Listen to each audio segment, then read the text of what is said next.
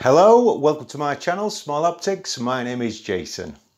Now, if there's one accessory in astronomy we probably all take for granted, it's the old finderscope or star finder, or however you want to call it. And a good calibrated finder, if you think about it, you go outside and you point, you aim, it takes a couple of seconds, and then you're straight into the eyepiece, and the eyepiece takes all the credit. When in fact this little finder has taken so much hassle out of finding whatever you were trying to look for. Because if you are new to astronomy and you've never actually used a telescope before, you'll soon find, even for a seasoned astronomer such as myself, that without a finderscope, something as bright as the moon is quite a challenge to find in no matter what size telescope you use. You know, you'll tend to be doing a lot of this.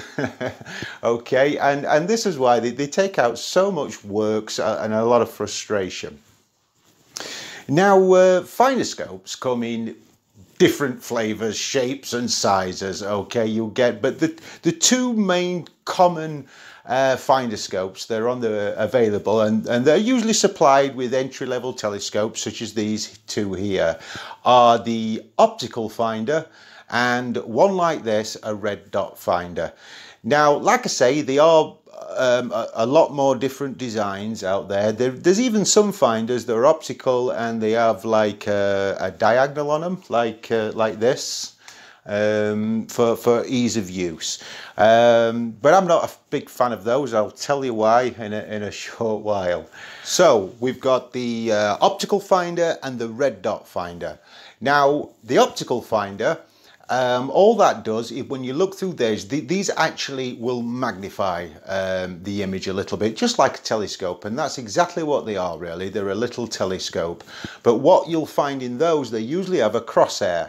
Okay, so they act a little bit like a gun sight, if you like, and you get the crosshair in the target, and if it's calibrated, then it should be in the eyepiece. With a red dot finder, the way these work, they appear really to put a laser dot on the night sky, as though you were using like a laser pen or something like that. But they're not doing that in actual fact. There's like a lens here at the front and a laser here, and it just shines through and it actually causes like a reflection, if you like, of the laser beam, which gives an illusion that it's pointed at the sky. Get that in the center of the target and again you've found the object. So basically, no matter what it is, if it's an optical finder or a red dot finder, they both do basically the same thing. They help to find what you're looking for. But like I said before, these need to be calibrated. They need to be in sync or in tune with your telescope. Now, if you have got a new telescope, please don't think for 1 minute that just attaching that finderscope to the telescope, or even if it's come with a finderscope pre-attached, that it's going to be in tune with your telescope, because it won't be. If it is, you've got a very, very rare one, because usually they're nowhere near. So how do you calibrate or set up your finderscope? Well, this is a job that's best done again in the daytime. Okay, you want to pick a nice clear day with good visibility. Okay, and you can even do this one looking through the window. Okay, you can actually take your telescope if you need to go upstairs or something, because you want to target with at least 200-300 yards away. Okay, don't, like, you know, choose the bird table at the bottom of your garden. You want something, you know, quite in the distance. And like I say, if your telescope's portable enough to maybe take it upstairs or something, if you can get a better view at something, do that. Okay, it's fine. We're not like looking at the night sky here. We're just setting up the finder. Now, the target that you choose, okay, is important really. You don't pick something like a chimney pot or the top of a tree or something like that, because there's too many of those and it's really easy to mistake something, you know, like a treetop or a chimney pot. Pick something really distinctive, like a church steeple that may be in the distance, a distinctive flag, something that you're not going to mistake in the eyepiece, okay? So now you've got your target, okay? Now what you want to do is forget about your finder scope for the minute. Just find that target in your eyepiece. You want a low powered eyepiece, okay? Something like a 25mm will be fine, something like that. Low powered eyepiece, find the target in the eyepiece and get it centered. Now, if your telescope mount does have the ability to lock things off, okay, it's a good idea to lock things off at this point, okay, just so you're not going to knock the telescope out of the target that you were looking at. Okay, just double check again, make sure that the target's in your field of view, okay, nice in the center. Now go over to your finder scope, okay. Now, this is the same for both optical and red dot, okay, and what you want to do is just have a look and see what the situation is basically, and see how far out it needs adjusting. Now, and this is where we're just going to adjust the on the adjustment screws of the finder now, okay. We don't touch the telescope at all. We're now going to get the crosshair or the dot onto, let's say it's a flag, okay, that we're looking at, onto our flag that we're looking at in this example. We've got that nicely centered. Now, to do these adjustments on your optical finder, you will find like usually it's either 3 screws or maybe 6, okay, 6 adjustment screws. And what you'll find, I mean, I'll go into why I prefer red dot finders. I've been using red dot finders for that long now, I forget which ones are best to adjust actually, whether it's the front or the back. What I do remember is you're better off just only adjusting one set. Kind of centralize the front set a little bit, and as I remember, I used to just alter the back, okay. And if you've never done this before, just alter one screw at a time, very, very slowly, and just see how the cross is going to be moving. Okay, just to give you an idea of where, what screw's going to do what to the actual crosshair in the finder. For the red dots, you'll find that there's an adjustment screw at the front, okay. Now this is going to do your left and right, okay. And at the back here, there's another little adjustment wheel, okay, and that does the up and down, I believe. It could be the other way around, but you know what I mean. I'm not sure actually. Is that the left and right? Anyway, I'm sure you know what I mean. So that's how you adjust them. And once again, just get that dot in the center of the target, and then you're pretty much there. Now, once you've done this, what I like to do is, I mean, it should be pretty much set up now, is if you have locked it off, just unlock your telescope. Say we've had this pointing at our target, okay, we've unlocked now. I like to just move it out of the way, okay. Now this time, use your finder to find the same target. And remember, before we were using the telescope to just sight it. Now use your finder, okay. Find your target that you need to be that we sighted originally to set things up, okay. Now check your eyepiece. If your flag, as we're looking at in our example, is in the center of your eyepiece, congratulations, you have calibrated your finder. Now, when it comes to optical finders, the ones that magnify, on a lot of entry-level telescopes, they're usually supplied with the telescope, and they're usually round about a 5 times magnification, and the aperture is usually around about 20-24mm. Now, to be honest with you, that's really not big enough, okay. What you'll find with those size finder scopes is they tend to be more of a hindrance than a help, okay.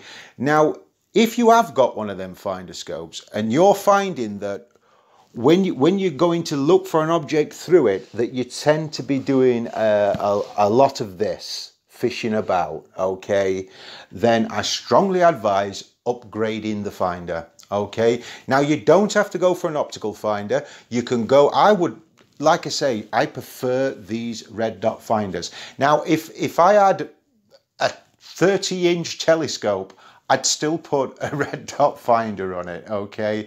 I just love these things. They do the trick. They do exactly what they're supposed to do. The only disadvantage, I would say, about red dot finders over optical finders is a good optical finder are great if you're going to do something called star hopping, okay? Which is a good way of jumping your way across stars to find those fainter, harder to see objects, such as galaxies and nebula and things like that, because they give you that more of a magnified view. You can see some of the fainter stars. But to be honest with you, I still star perfectly fine with this red dot finder. So, like I say, it is just down to the user really, whether you prefer optical or red dot. Like I say, they both do the same thing at the end of the day. They do have advantages and disadvantages, but that's just like all things, a little bit like telescopes really, you know, reflector, refractor, which one do you choose? But whatever you choose, the most important thing is just to keep it in tune with the telescope. Now, it's something, luckily, this ain't like a collimation thing or anything like that. It's very rare you have to check your or readjust the finder scope. Now, of course, that's if you are traveling a lot, taking the telescope to darker skies or something like that, or often pack it away and take it out, then they can get knocked about, and it's always a good idea to give them a check. But if they're just left set up like this, and you're just like me, just take it literally 4 foot away, well, the other side of these curtains, then, you know, there's absolutely no problem at all. They pretty much stay calibrated. But like I say, if you have got one of these small finder scopes, they really could be doing with upgrading. Now, as a general rule, okay, I mean, to recommend one particular good optical finder scope out of hundreds out there, but there's one rule I would stick to is not go for anything lower than 30mm of aperture. Okay, it doesn't matter about the magnification so much, it's that wide field of view you want, okay, and plenty of light coming in. So 30 and above, spot on for optical finders. Now, just a little tip about using a finder scope, whether it's optical or red dot, and that is when you're using it, keep both eyes open, okay?